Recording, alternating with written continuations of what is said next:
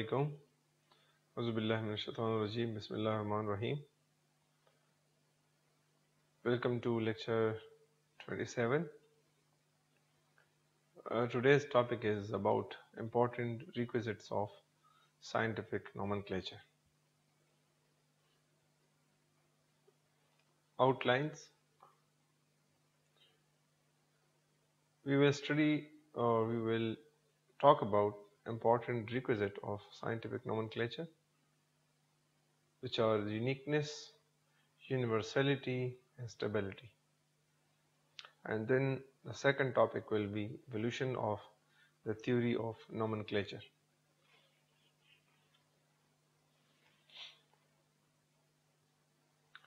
Lecture outcome. By listening and watching to this lecture, student will know about important requisite of scientific nomenclature, and the student will also know about the evolution of theory of nomenclature and how the theory of nomenclature evolved through time.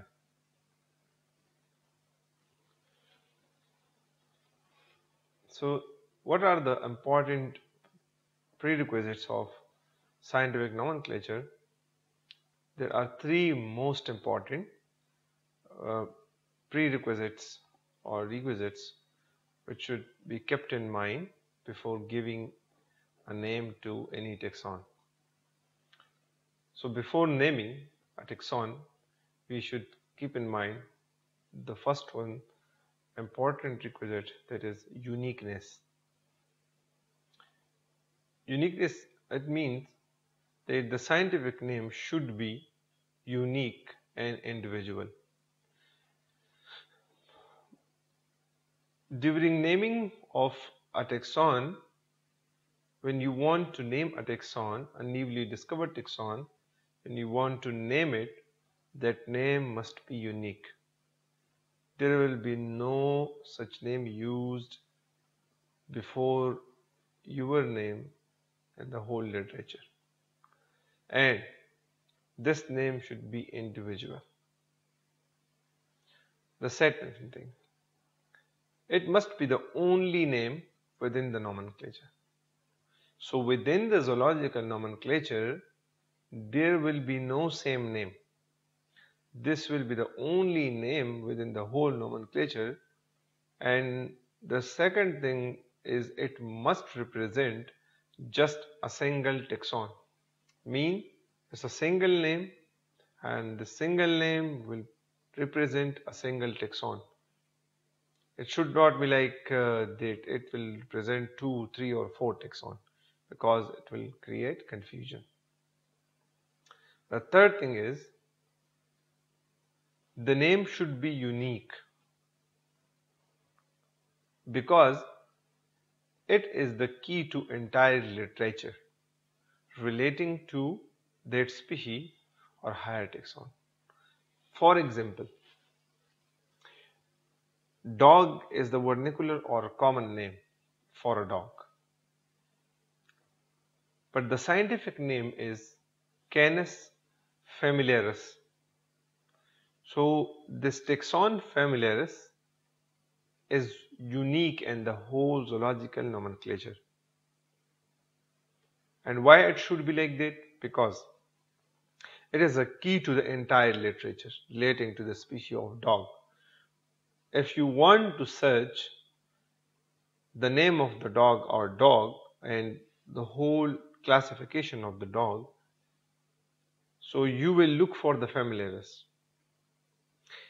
If in a literature familiaris is a name for more than one taxon, for example, dog is the name Canis familiaris, cat is also has the name familiaris, and another species of jackal is also has this name.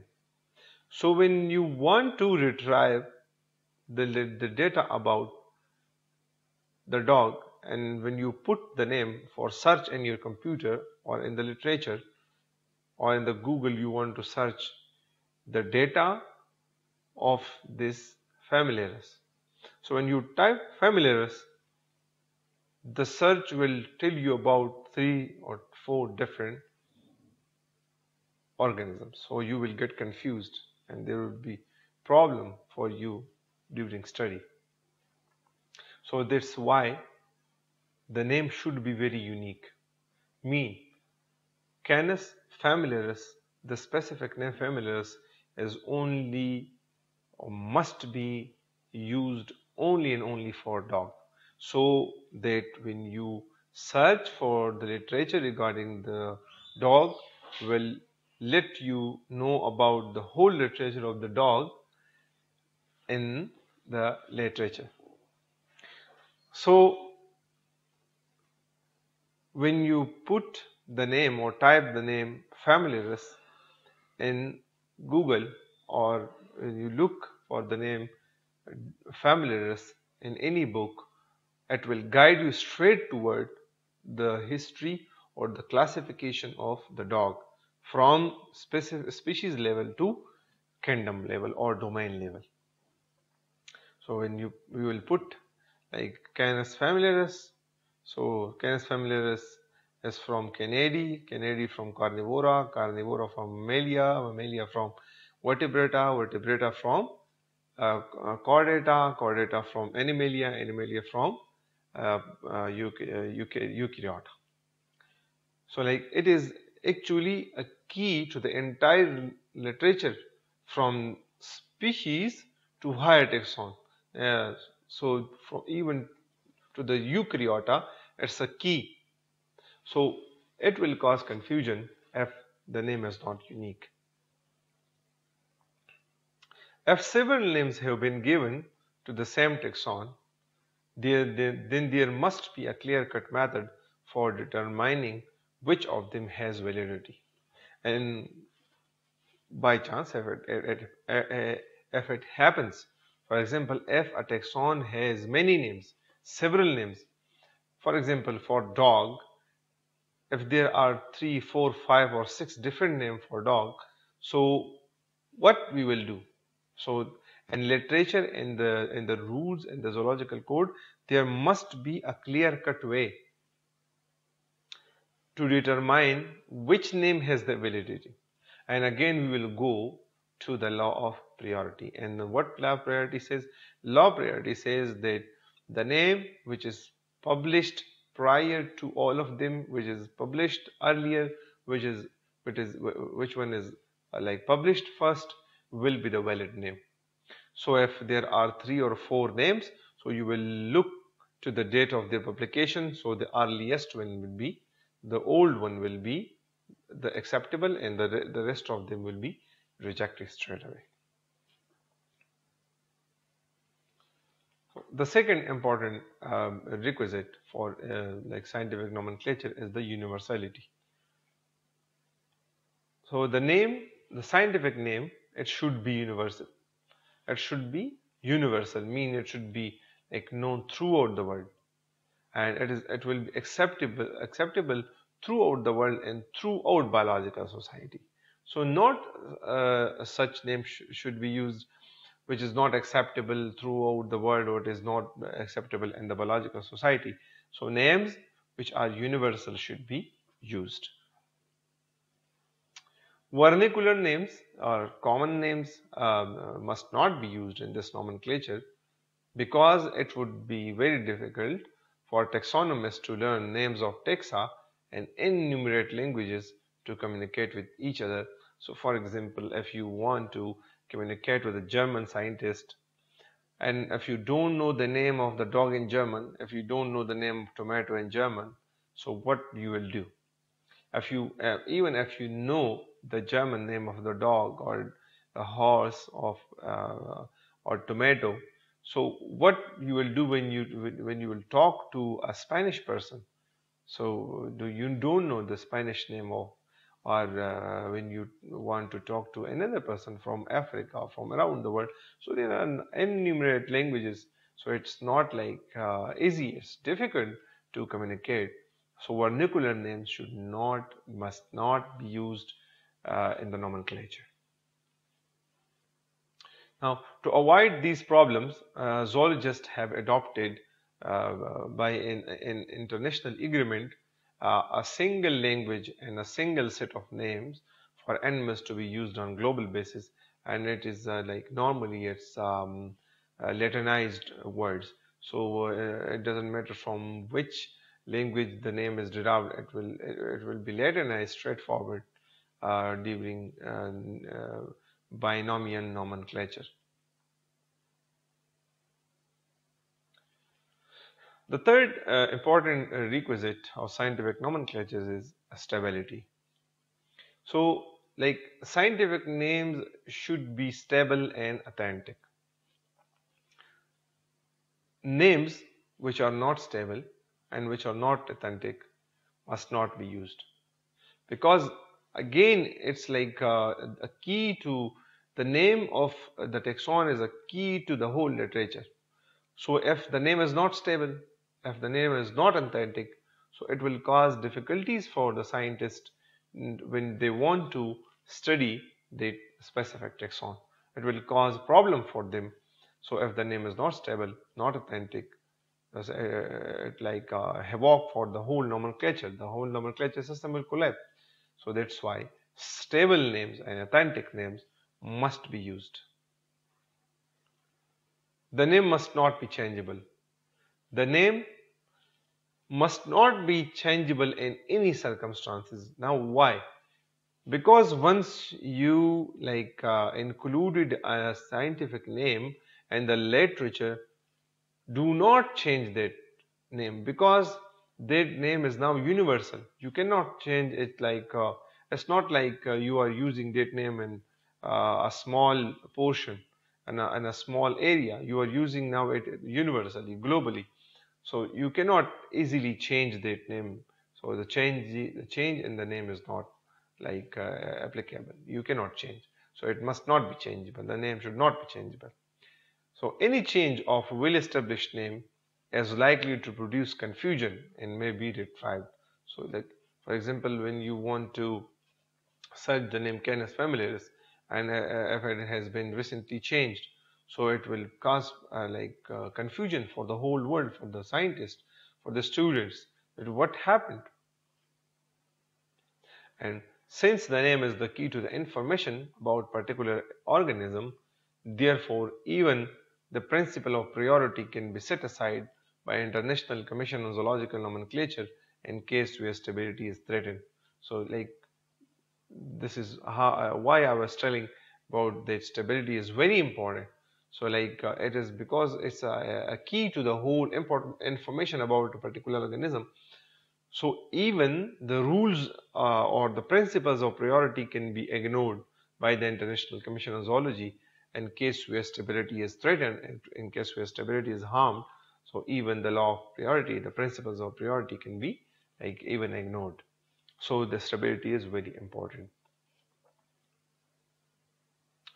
Another lecture, lecture 28, is about the evolution of the theory of nomenclature. So like many provisions of the code are the result of compromises between conflicting principles.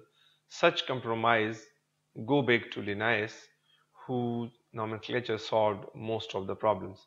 Like you know, the zoological code we talked about in the previous lectures about the book. The code mean that book in which the whole principles, the whole rules, regulation for naming or for zoological nomenclature, that book is known as the zoological code. So many provision mean many editions of these codes are because of because we are now studying the evolution of the theory of nomenclature. So this nomenclature, it passed through like many stages, and evolution occurred during that time, and the theory of nomenclature, it changed with time. Many provisions of this code, this zoological nomenclature, is present. And why it happened? Because why the change? Like for example, just let me give you an example.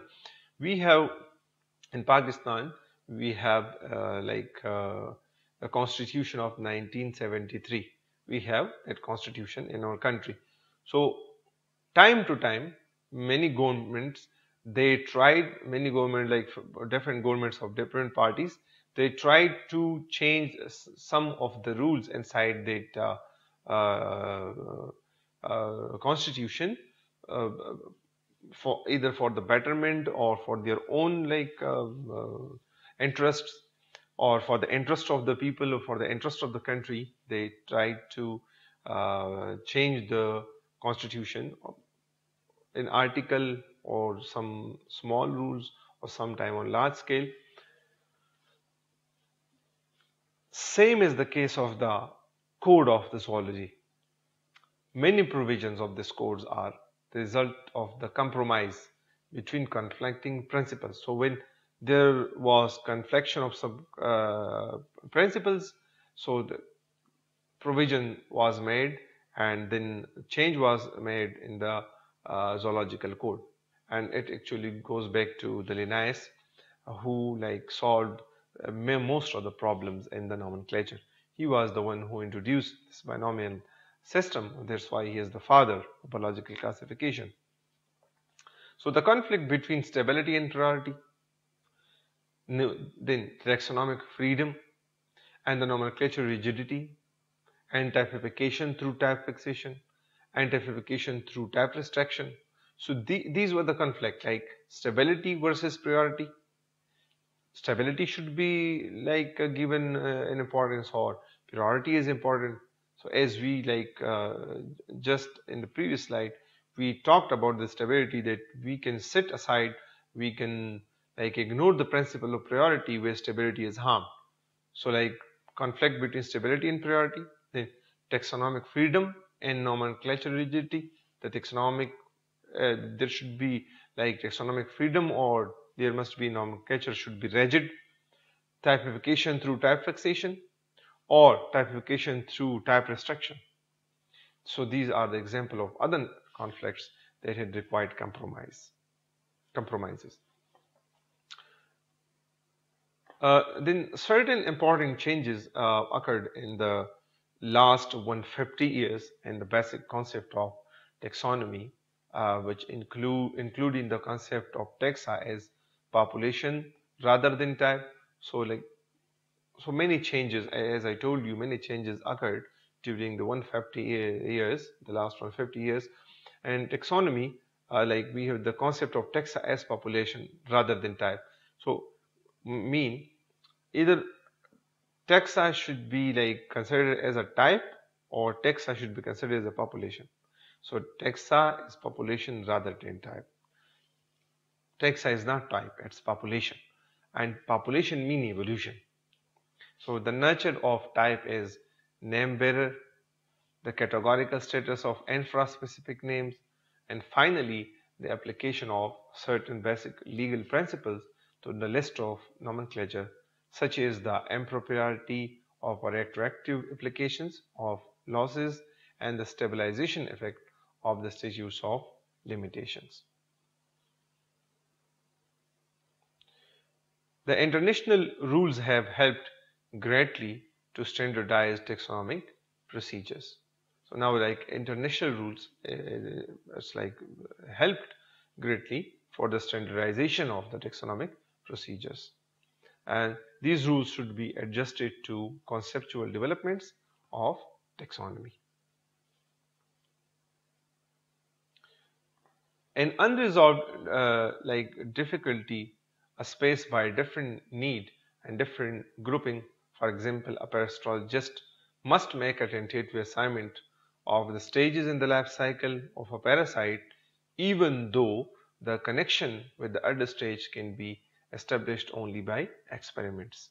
Similarly, paleontologists must be forced to adopt to form genera until the true taxonomic status of the objects placed in these form genera are fully established. Thank you so much for listening. If you have any question, please ask.